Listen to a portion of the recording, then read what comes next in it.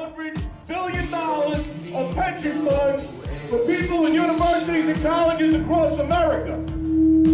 The problem we have with TIAA-CREF is the CEO, Roger Ferguson.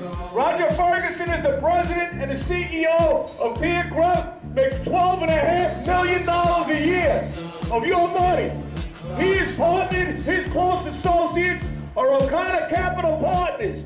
There they are. Council member from the 26th District in Queens, which covers the area where Mr. Ferguson and TIAA-CREF have invested in this project, where people are earning substandard wages, where people are having no health care, no pensions, and no future on Roger Ferguson's job. I'll introduce to you Council Member James Van Bramer. He has a few words for all of us. Thank you. Thank you very much. Good morning. Good morning.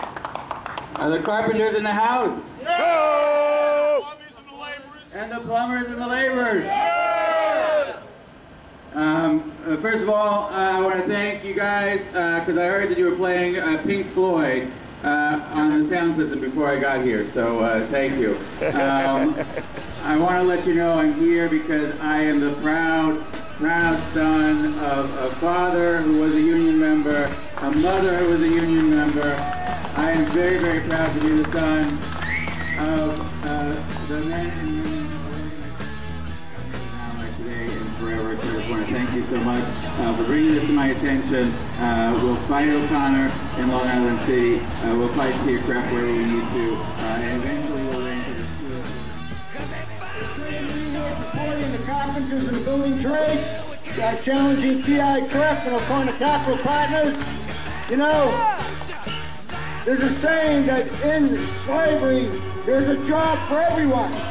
Well, we don't need those type of jobs. We don't need construction. What we need for our benefit, nobody else will.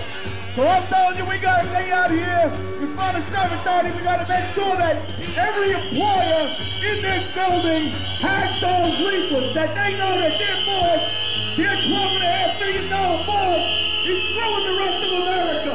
It's not all right. Don't just sit there and